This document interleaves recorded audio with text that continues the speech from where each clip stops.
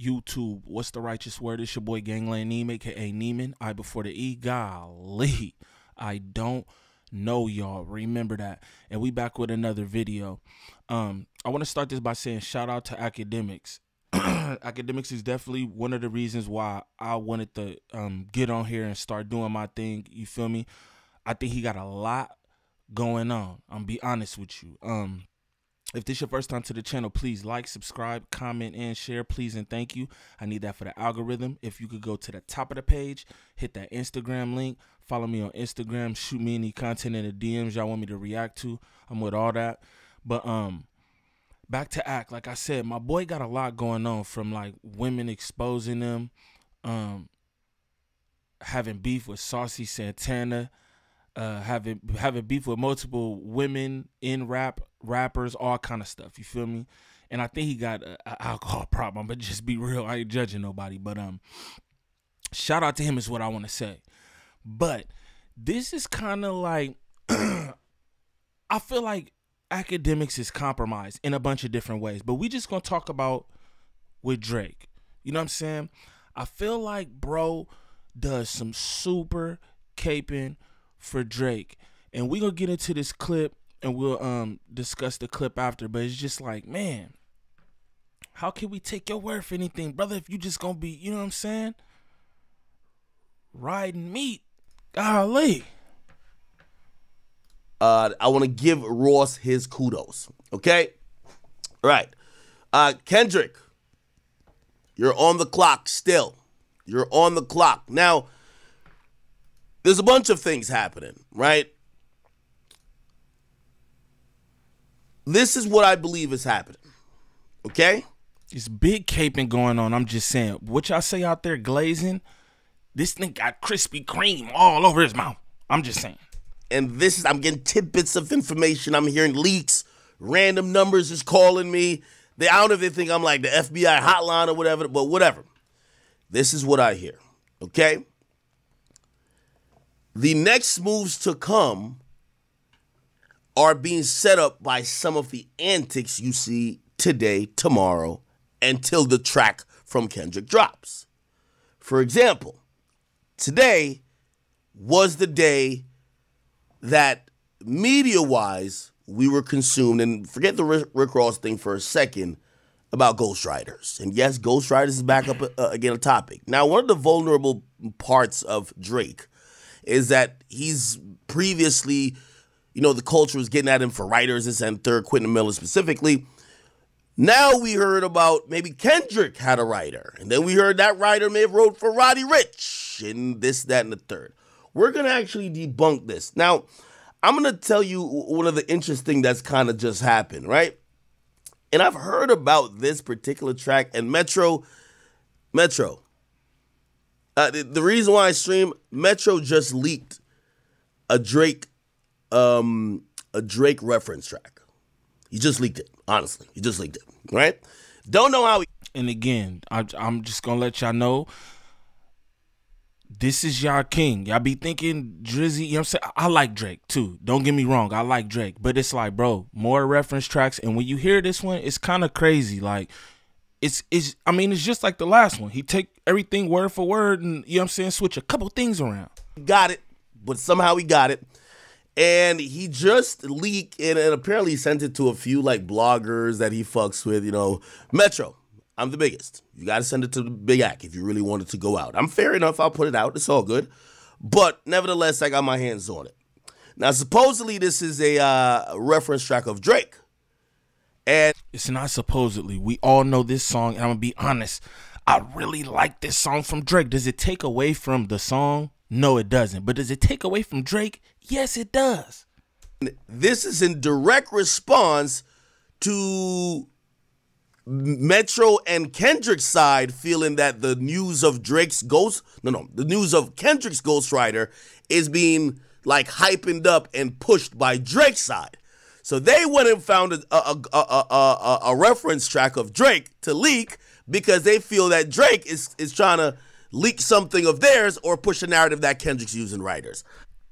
And I want to tell y'all this too about Ak. I know y'all think everybody who's like on YouTube or you know what I'm saying, on a screen is like famous or they're in the know or something like that. Now, don't get me wrong. Act got wild contacts. We know this. But I'm going to tell you, I watch what Act does, and a lot of that stuff be speculation. He's a smart dude. No matter how drunk he be on here or any of that, he's a smart dude. And he just puts pieces together. He says a lot of things that's like, bro, that's unsubstantiated. It is. You're calculating this and doing that, and you're shooting the narrative out. But like, don't take bro word like, oh yeah, he heard from the, no you didn't. Say the source. You big Act. Say the source. I'm gonna play the track now. It's a track that we all love, but it's Jumbotron shit popping. Metro Boomin has leaked it, and of course he's leaked it like, you know, text from like some random number or whatever. It's supposedly created by Yachty, and supposedly Yachty was the person who really, like, you know what I mean, did all this shit. Okay. Why ain't, look how bro just supposedly, allegedly. It's not, bro. You have the reference track and you hear him. Like, how is it alleged or supposedly? But he glazing, man. Come on, big Act. You better than this. Play the track now. We'll talk about it in a second. But this is the reference track, okay? Allegedly, right? And we're going to keep saying allegedly. Here we go. It's gonna sound like I'm a little biased, but I kind of said the same thing with that N95 shit with Kendrick.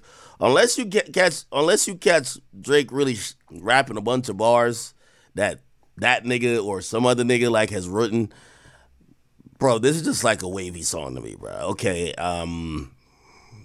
hey, I think it probably helps explain to me why. Which album was this? This ain't Her Loss, is it? No, is this CLB? I'm sorry to keep stopping it, but pay attention to how bro doing everything to try to deflect off the fact that we have yet another reference track from a hit Drake song. Like, come on, bro. He trying to give Yachty props now. Shout out to Yachty. Yachty hard. You feel me? Which album is this from? You know all Drake albums. Cap. Am I moving the goalpost? You can hold me to the fire. Yeah, nigga. Y'all can hold me to the fire. It's fine. But I'm gonna be honest with you. I do think this is why Yachty's been probably telling y'all niggas, yo, stop trying to downplay like my talent, because when I put the same songs out, y'all act like it's mid and trash. But when Drake sings it, if they've worked together, and obviously they're friends, so clearly they probably have. When Drake sings it, y'all. If they work, bro, play the track. Hold on, we can fast forward to the track because this is too much glazing for me. He should work at Krispy Kremes.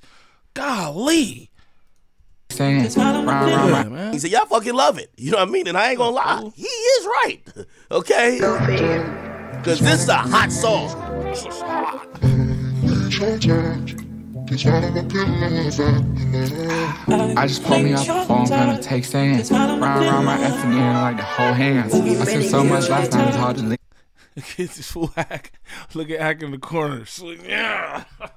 Yeah, this my joint. The bed. Then I did the whole find attack in a cold red. I tell this bitch to pull up, she gon' moped. My doggy don't smoke on shit unless it's unleaded. I don't back and forth over no net, so just gon' dead it. See me when you see me, and if it's smoke, doggy, unleash it. Thick rockin' bitch, this my fave, I'ma gon' beat it. Looking in the mirror, kiss my face, I'm too conceited. Send that bitch home, call another dog, I'm too slime. Shawty gave me up on the first day, that's her round. New fool fighter, pop a X, dog, it's that time. That shit kicked in like a two-time world champ. Booted up, that shit up and down like a skate ramp. Fake smoker, shit lit up the room like a glow lamp. Who won't smoke? Okay, cool, it just got me fucked up there, I'm too amped. And this bitch leave me like a meal stamp. Strapped up, I give a fuck, I'm a dollar. Now, y'all hear that.